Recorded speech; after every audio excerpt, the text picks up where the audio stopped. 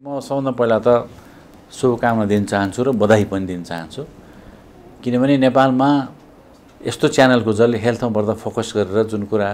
सर्वसाधारण जानकारीको लागि चाहिँ काम गर्छ त्यो कुरा ज्यादै नै जरुरी थियो र त्यो हामीले सबैले अनुभव गरिरहेको कुरा हो चाहिन्छ यस्तो भन्ने कुरा थियो आज आयो भन्ने सुन्न पाउँदा एकदमै खुसी लागेको छ मलाई व्यक्तिगत हिसाबले र एउटा नेपाल जस्तो देशलाई यसको कस्तो रोल हुन्छ भन्ने कुरा यो फिल्डमा काम गर्ने मान्छेहरूले अनुभव गर्न सक्छन् किनभने रोगबाट बचाउन सक्यौं भन्ने नै हाम्रो ठुलो काम हो रोग लागेर उपचार गर्न हामीलाई गाह्रो हुन्छ महँगो पर्छ भने एउटा हामीले प्रिभेन्सन नै बेटर हो हाम्रो लागि भन्ने कुराले चाहिँ यसले झन् धेरै सहायता गर्ने हुनाले यो ज्यादै राम्रो कदम हो यसको लागि म धेरै नै खुसी छु व्यक्तिगत हिसाबले पनि अब नेपालमा हेर्दाखेरि अरू राष्ट्रको जस्तै हाम्रो जति पनि विकासोन्मुख देशमा जस्तै हामी कहाँ पनि मुटु रोगको सङ्ख्याहरू बढिरहेको छ ठ्याक्कै यति आँकडा भनेर म दिन अहिले अवस्थामा छैन कि नेपालमा त्यस्तो किसिमको सर्वे डेटाहरू हामीसित छैन तर हामीले हस्पिटलमा कार्डियक सोसाइटीबाट हार्ट फाउन्डेसनबाट गङ्गालाल हस्पिटलहरूमा हाम्रो आफ्नो व्यक्तिगत क्लिनिकहरूमा सानो रिसर्च गरेर हेर्दाखेरि चाहिँ यो लगभग 2 फोल्डभन्दा बढिरहेछ यो चाहिँ हरेक 10 वर्ष जस्तोमै डबलभन्दा बढ्छ एउटा भयावह अवस्थामा यो आइरहेछ त्यसैले होला वर्ल्ड हार्ट फेडरेसनले पनि 17.5 मिलियन मान्छे त अलि मरिरहेकै छन् हार्ट र हार्टसित रिलेटेड कुराहरूले गर्दाखेरि वर्षको संसारमा अनि 2030 सालमा त यो बढेर चाहिँ 20-25 मिलियन हुन्छ भन्ने भनिसकेको छ र त्यो मार चाहिँ हामीलाई परिरहेछ किनभने विकसित देशहरूमा यो रोग घटेर गइरहेछ भने हाम्रो विकासोन्मुख देशहरूमा यो गरिब देशहरूमा चाहिँ यो रोग बढेर आइरहेछ त्यसैले नेपालमा यो रोगको यस्तो भयावह अवस्था छ सबभन्दा फेरि यसमा डरलाग्दो कुरा के छ भने पहिला हामीले सुरुमा हाम्रो आफ्नो क्यारियरको सुरुमा अलि उमेर पुगेका अलिकति उमेर ढल्केका मान्छेहरूले रोग देखिन्छ भने अहिले आएर एकदम यङ मान्छेहरू यो रोग देखिरहेछ यो चाहिँ 30 वर्ष माथि 40 वर्ष 50 भन्दा कममा म्याक्सिमम मैले हार्ट एट्याकहरू हुने कुराहरू हामीले देखेरहेछ यो कति नराम्रो कुरा हो एउटा समाजमा एउटा मान्छेले अध्ययन गरेर ऊ सक्षम भएर अब उसको परिवारको लागि समाजको लागि देशको लागि के गर्ने बेलामा ऊ इन्भ्यालिड हुनसक्छ ऊ बिरामी हुनसक्छ ऊ रोगी हुनसक्छ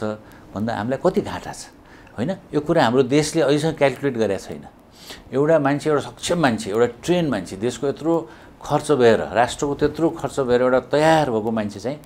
च्याट्ट बिरामी हुँदाखेरि त्यो कतिमा हामीलाई खर्च लाग्छ त कति देशले घाटा बिहोर्छ त भन्ने कुरामा हामीले क्याल्कुलेट गरेको छैन यो कुराहरू विकसित देशहरूले गरिसकेका छन् एउटा मान्छे रोगी हुँदा कति खर्च हुँदो रहेछ भन्ने कुरा त्यो भएपछि हामीको त्यो क्याल्कुलेसन छैन त्यसैले यो चाहिँ हाम्रो ठुलो मारमा हामी छौँ त्यसैले यो रोगको विषयमा अवेरनेस ल्याएर हामीले मान्छेहरूलाई बचाउन सक्यौं भने देशको ठुलो एउटा बचाउ हुन्छ र राष्ट्रको लागि ठुलो एउटा सहायता हुन्छ र म आशा गर्छु तपाईहरुको च्यानलले यसमा ठुलो रोल खेल्नेछ यसमा के छ भने मुटु रोग लाग्ने कारणहरुमा कारक तत्त्वहरु रिस्क फ्याक्टरहरु भनेर तोकेका छन् त्यो के हो भने एउटा ओजन हो ओजन ठीक राख्नुपर्छ भन्छन् अर्को यदि उच्च रक्तचाप छ भने त्यसलाई नियन्त्रण गर्नुपर्छ त्यसलाई अब औषधि खानुपर्छ न औषधि खानै पर्छ मधुमेह छ भने त्यसलाई नियन्त्रण गर्नु पर्यो त्यो पनि त्यस्तै हो मान्छेले भर्सक औषधि खाँदैन औषधि खाएरै कन्ट्रोल गर्नुपर्छ यदि डाक्टरको सल्लाह छ भने र रगतमा चिल्लो पदार्थहरूलाई नियन्त्रित गर्नुपर्छ त्यसलाई ठिक ठाउँ राख्न सक्नुपर्छ र हाम्रो आफ्नो रहनसहन एकदम ठुलो कुरा हो जस्तै चुरोट खाने बानी व्यायाम नगर्ने अहिले फलफुल नखाने पनि यसमा आछ एउटा फलफुल कम खाने पनि एउटा रिस्क फ्याक्टर हो त्यो गर्ने व्यायाम नगर्ने ओजन धेरै राख्ने र एउटा वंशानुगत पनि कहीँ यो देखिन्छ वंशानुगत पनि एउटा फ्याक्टर हो भने अरु जति पनि कारक तत्त्व छ जुन कुरा म दोहोऱ्याउन चाहन्छु उच्च रक्तचाप मधुमेह ओजन धेरै हुने व्यायाम नगर्ने चिल्लो पदार्थहरूको बढ्ता सेवन गर्ने कार्बोहाइड्रेटमा अझ अहिले फोकस भइरहेछ चिल्लो पदार्थ त सधैँ थियो त्यसमा कार्बोहाइड्रेट अझ डरलाग्दो भन्ने कुराहरू आइरहेछ र फलफुल खाने भन्ने कुराहरुमा चाहिँ हामीले ध्यान दिनुपर्ने हुन्छ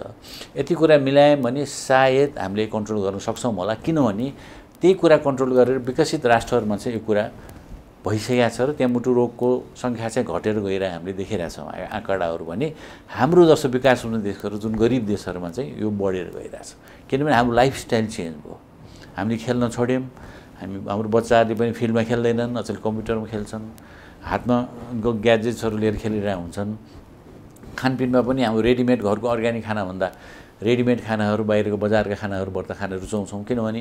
प्यारेन्ट्सहरु युजुअली दुईजना काम गर्ने हुन्छ त्यो बाध्यता पनि हो काम गर्नु पनि पर्छ तर टाइमको म्यानेजमेन्ट गर्न चाहिँ हामी सकिरहेका छैनौं किनभने आफ्नो बच्चालाई त्यो रेडिमेड खाना पकाइदिनु भन्दा घरमै बनाएको कुनै फ्रेश खाना दिनु चाहिँ त्यो धेरै राम्रो हो स्वास्थ्यको लागि पनि आर्थिक हिसाबले पनि हरेक किसिमबाट त्यो राम्रो हो, तर त्यसमा हामीले ध्यान दिइरहेको छैनौँ। अहिलेको हाम्रो बिजी प्यारेन्ट्सहरूलाई मेरो रिक्वेस्ट छ यो बच्चाहरूलाई यो कुरामा ध्यान दिनैपर्छ। र अर्को कुरा म के एउटा भन्न चाहन्छु भने यो मुटु रोग भन्ने देखा पर्ने चाहिँ अलिकति ढल्केपछि उमेर ढल्केपछि 30 वर्ष भनौँ न, तर लाग्ने त 30 वर्षमा होइन। त्यो सानो बच्चादेखि नै यदि उसको व्यायाम गर्ने बानी छैन, उसको वजन धेरै छ, उसको खानपिनमा राम्रो हामीले याद विचार पुरा छैन भने त्यही बेलादेखि नै उसको आर्ट्रीमा बाक्लोपन आइहाल्छ। त्यो बाक्लोपन आएर साङ्गुरिँदै गएर रगत सञ्चार हुन बन्द भएपछि नै हार्ट एट्याक हुने हो। त्यसैले यो कुरालाई हामीले बच्चादेखि नै ध्यान नदियौँ भने पछि यो लेट हुन्छ। त्यसकारण हाम्रो खास गरेर यसो कारणहरूमा रहनसहन जीवनशैलीलाई नै मान्नुपर्छ। यदि हामीले आफ्नो रहनसहन चुरोट खाने बानी छ भने चुरोट खान छोड्ने, रक्सी अत्यधिक सेवन गर्छौँ, रक्सीलाई अब छोड्नु नि भन्छन्, किन कहिलेकाहीँ हामीलाई लिट्रेचरले पनि कन्फ्युज गर्छ रक्सी मुटुको लागि राम्रो भन्ने पनि कहीँ आउँछ। कुनै हदमा हो राम्रो पनि छ, कुनै हदमा मात्र, तर रक्सी सेवनले त्यति फाइदा गर्दैन, त्यसलाई सेवन नगरेकै राम्रो हो। र अर्को चिल्लो चिजहरूलाई कम गर्नु, कार्बोहाइड्रेट अहिले एकदमै फोकस गरिरहेको छ कार्बोहाइड्रेट, त्यसले गर्दा गुलियो चिजहरू भर्सक नखानु, यो रेडिमेड चिज खाँदै नखानु। हिजो भर्खर एउटा आर्टिकल पढिरहेको थिएँ, सुगरले कसरी क्यान्सर हुन्छ भन्ने कुरा प्रमाणित भएको छ। हिजो मात्रै सिधै लिङ्क देखियो सुगर र क्यान्सरको, त्यो देखिसकेको छ। र मुटुमा पनि यसको बाहिर प्रमाणित भइसकेको छ, किनभने धेरै समय भएको छैन सलिम युसुफ भन्ने क्यानेडियन प्रोफेसरले एउटा अध्ययन गर्नुभएको थियो, प्योर स्टडी भन्ने। त्यसबाट के प्रमाणित भयो भने यो कार्बोहाइड्रेट रहेछ हामीलाई चाहिँ बरु हार्ट एट्याक गराउने। यो चिल्लो पदार्थभन्दा बरु अलिअलि चिज खाए हुन्छ, अलिअलि बरु घिउ खाए हुन्छ, चिल्लो अलिअलि खाए हुन्छ, कार्बोहाइड्रेट चाहिँ एकदमै कम गर्नु भन्ने कुरा त्यो स्टडीबाट आएको छ, रिसेन्टली आएको कुराहरू हो। त्यसैले यो खानपानमा हामी ध्यान दिनु पऱ्यो। अर्को हामीले केही न केही शारीरिक व्यायाम गर्नुपर्छ, त्यहाँ कुनै हेभी काम गर्नु पर्दैन, कुनै ठुलो व्यायाम गर्नुपर्ने होइन। 1 घन्टा हामीले नियमित हिँड्यौँ र सकिन्छ भने 7 दिन, सकिँदैन भने हप्ताको 5 दिन हामीले हिँड्न सक्यौँ भने त्यो काफी छ व्यायामलाई। अब खानेकुरा खाँदाखेरि हामीले साधारण जुन दाल वा तरकारी छ त्यो एकदम राम्रो छ, त्यसमा खालि भातको सङ्ख्या हामीले घटाइदिनुपर्छ कार्बोहाइड्रेट कम गर्ने हुनाले, र सागसब्जीहरूलाई अलिक बढाइदिनुपर्छ, ताजा चिजहरू भर्सक नखाने। त्यसरी खानाहरू मिलायौँ भने त्यता पनि हाम्रो ठिक छ। र अर्को यदि हामीलाई नो योर नम्बर भन्छौँ हामीले, हाम्रो ब्लड प्रेसर के छ, कोलेस्ट्रोल के छ, हाम्रो वजन के छ, यो बेला बेला थाहा पाइराख्नुपर्छ। त्यो थाहा पाएर यदि नियन्त्रण गर्न सक्यौँ भने यो रोगबाट हामी बच्न सक्छौँ।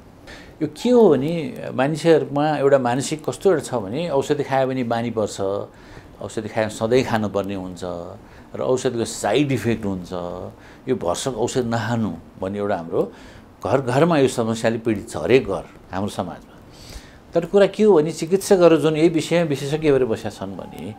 उसले मान्छेलाई जाँचेर यदि तपाईँको औषधि खाने अवस्था छ है भनेर एडभाइस दिएपछि त्यो औषधि खानु नि राम्रो हो। किनभने एउटा साधारण कुरा हामीले के बुझ्नुपर्छ भने यो रोगले मान्छेको ज्यानसम्म पनि लिन सक्छ, औषधिले त्यसबाट बचाउँछ, कुरा एकदम सफा छ। तर हाम्रो सोचाइ मात्रै उल्टो हो। त्यसैले मेरो एउटा चाहिँ हात जोडेर नम्र निवेदन के छ भने यदि कुनै पनि चिकित्सकले उच्च रक्तचापको अथवा मधुमेहको औषधि कसैले एडभाइस गरेको छ भने त्यो औषधि खुरुक्क खानु नि राम्रो हो, र आफ्नो पुरा जीवन चाहिँ स्वस्थ भएर बाँच्न त्यसपछि सकिन्छ। यदि होइन औषधि खान्न बानी लाग्छ, भर्सक खानुहुन्न भनेर बस्यो भने हामीले अर्गान ड्यामेज गर्छौँ, र अर्गान ड्यामेज भनेको मान्छेको ठुलो एउटा क्षति हो। जस्तै हातखुट्टा चल्न छोड्न सक्छ, स्ट्रोक हुनसक्छ, पक्षघात हुनसक्छ, अन्धो हुनसक्छ, हार्ट एट्याक हुनसक्छ, किडनी ड्यामेज हुनसक्छ, कसैको खुट्टा ब्लक भएर खुट्टै काट्नुपर्ने हुनसक्छ, धेरै डरलाग्दो कुराहरू हुनसक्छन्। त्यो सबैबाट बच्नलाई एउटै उपाय हो औषधि खाने हो। औषधि खानुपर्छ भने औषधि खानै पर्छ, त्यसमा अर्को उपाय नि केही पनि छैन। एउटा मेरो एउटा सुझाव के छ भने मुटुको रोग कसलाई पनि नलागोस्, त्यही भएर हामी यसमा सब कोसिस गरिरहेछौँ। तर यदि मुटुको रोग लागिहाल्यो भने आत्तिहाल्नु पनि पर्दैन। कति ठाउँमा हामीले देख्छौँ ल मलाई त हार्ट एट्याक भयो, मेरो लाइफ बर्बाद भयो, यताउति भन्ने कुराहरू पनि छन्, त्यो कुरा गलत हो, त्यो होइन। हार्ट एट्याक भए पनि अहिले टाइममै हामीले उपचार गरेर पायौँ भने त्यो मान्छेको लागि पहिलाको भन्दा बेटर पनि भएको हामीले देख्छौँ। किनभने मान्छेहरूले आफ्नो रहनसहन चेन्ज गर्छ, उसले वेट ठिक राख्छ, प्रेसर ठिक हुन्छ, उसले आफ्नो डिसिप्लिन लाइफ बिताउन थाल्छ, त्यसपछि उसको झन् क्वालिटी राम्रो भए देखिन्छ। र हार्ट एट्याक हुँदैमा कामै गर्न सक्ने इनभ्यालिड हुँदैन, मान्छेले आफ्नो मजाले सबै काम गर्न सक्छ। तर त्यो अवस्थामा हामी आफू पुग्नु हुँदैन। त्यसको लागि मेरो एउटा चाहिँ सल्लाह के भने जुन कारण हामीलाई थाहा छ, थाहा पाइसकेको कुराहरू हो, त्यो कुरामा हामी ध्यान दिउँ। हाम्रो रहनसहनमा बिहान उठेदेखि बेलुकासम्म आफ्नो लागि अलिकति टाइम निकाल्नु एक्सर्साइज गर्नलाई, जस्ट वाक 1 घन्टा हिँड्नु मजाले, 1 घन्टा डुल्न सकिन्छ, कुनै ठुलो मेसिनहरू केही चाहिँदैन केही पनि, 1 घन्टा मजाले हिँड्न सक्यौँ भने त्यो हाम्रो लागि पुग्छ। खानेकुरा खाँदाखेरि कार्बोहाइड्रेट कम गरौँ, चिल्लो कम गरौँ, डाइरेक्ट गुलियो चिजहरू नखाउँ, धेरै चाहिँ अब अहिले चाडबाडको विषयमा हाम्रो कहिलेकाहीँ चाडबाड आउँछ, कहिले गुलियो खाने हुन्छ, कहिले चिल्लो खाने हुन्छ, कहिले मासु खाने हुन्छ, त्यसमा ध्यान दिउँ। चाडबाड भने आउँछ जान्छ, सधैँ हरेक साल आइरहेको हुन्छ, तर आफ्नो स्वास्थ्य गयो भने त गइहाल्छ फेरि, त्यो कुरा बिर्सिनु हुँदैन। डाइरेक्ट गोलीहरूमा गरौँ, सागसब्जी हरियो परियोमा बढ्दो ध्यान दिउँ र फलफुल हामीले दिनको 3-4 ताली खानु भन्छौँ, त्यही फलफुल काटेर 3-4 ताली 2-3 थरीको फलफुल खानु भन्छौँ, त्यसरी खाउँ। र धुम्रपान त गर्दै नगरौँ, त्यो घरमै नछिरौँ। मद्यपान गर्ने बानी छ भने एकदमै कम गरौँ, कहिलेकाहीँ चाडबाडमा कहिलेकाहीँ खायो भने ठिकै छ, भर्खर नखानु नै राम्रो त्यो पनि। र आफ्नो ओजनलाई एकदमै ठिक ठाउँमा राखौँ, त्यसको लागि खाना र एक्सर्साइज गऱ्यो भने त्यो आइहाल्छ, त्यो कुनै ठुलो कुरा होइन। र स्वास्थ्य परीक्षण गरेर बेला बेलामा आफ्नो नम्बर थाहा पाइराखौँ। हामीले चाहिँ एउटा के एडभाइस गर्छौँ भने हाम्रो हार्ट फाउन्डेसनमा, तिम्रो आफ्नो जन्मदिनमा चाहिँ हेल्थ चेकअप गरेर भन्छ हामीले। त्यो अरू कारणले मनाउनु भन्दा हेल्थ चेकअप गरेर मनाऊ। सबैलाई त्यो चलन राखिदिउँ भने एउटा आफ्नो जन्मदिन आउँछ, हेल्थ चेकअप गरेर आफ्नो के छ नम्बर थाहा पाउने त्यो थाहा पाऊँ। र उच्च रक्तचापलाई नराखौँ, कन्ट्रोल गरौँ, मधुमेहलाई कन्ट्रोल गरौँ, ओजनलाई कन्ट्रोल गरौँ, रगतमा चिल्लो पदार्थलाई कन्ट्रोल गरौँ, व्यायाम गर्ने बानी गरौँ र आफूलाई स्वस्थ राखौँ। यति गऱ्यौँ भने हामीले मुटु रोगको यो भयावह अवस्थाबाट आफूलाई बचाउन सक्छौँ।